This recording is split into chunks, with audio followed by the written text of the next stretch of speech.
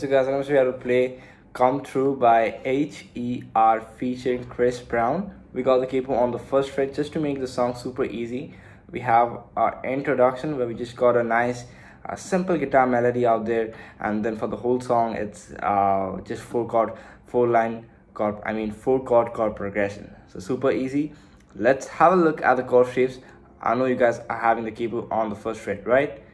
Let's proceed. The first chord will be a E minor, which is 0 2 2 0 0 0. You can even play a E minor 7 chord, which is nothing but open second, open open open. That's more easier. I think this is one of the most easiest chord on guitar. Just one string. C major, mute 3 2 open first open. G 3 2 open open open 3. Then we have a A minor 7, very important chord, mute open second open first open, and then a B7, which is mute 2 1 2 open mute. Now you can just play the whole song with your thumb. It's that easy. So the intro starts out like this.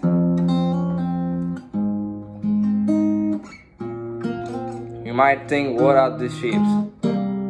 So I start playing the open E string, so it's on that A minor chord. So I play the open E string, and then I do a hammer on to a pull off from open to 1 to open on the B string, and then I play third fret on the E string, and then I just line up like this. I got 5 4 3 on the D G B respectively. I play D G B, and then I play the open A string. Now that's on the A minor 7 chord, and then I do a slide from 2 to 4 back to 2 on the G string. And then I play the open D string, then open G string, and then I actually use my index to bar the A, D, G second frets, and my ring is on the 4th fret of the D string. I strum the A, D, G string all together, only the A, D, G. So the whole part, if we put together, sounds something like this.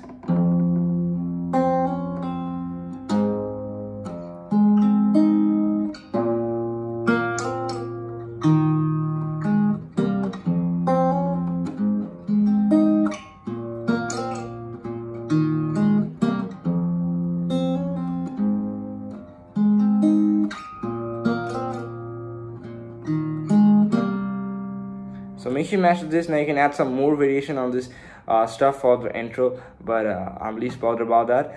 Now guys, let's talk about the whole song.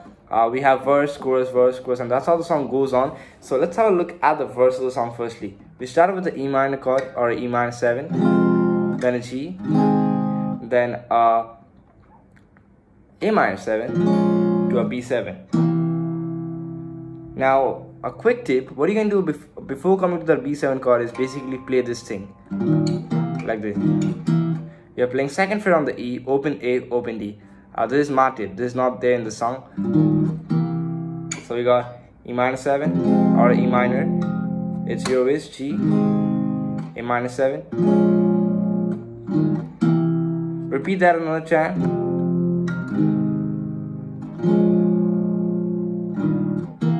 And then the next time when you play, the chord progression just changes slightly. Instead of playing that G major chord, you're gonna play a C major chord, and you can just clearly hear that a sudden difference is there, which is a C major chord. So we want that, right? So we got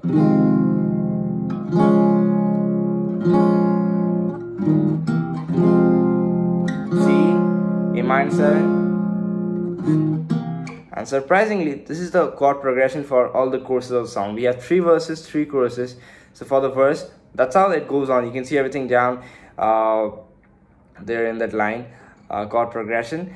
Otherwise, this last line is basically the whole chorus. So we're gonna play E minor 7, G, E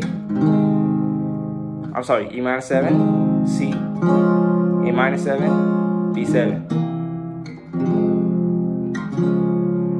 Really, we don't have something a lot confusing for the song, so just want to keep it over here. I hope the video helps you out, guys. Make sure to drop one of these, subscribe to the channel. Bye.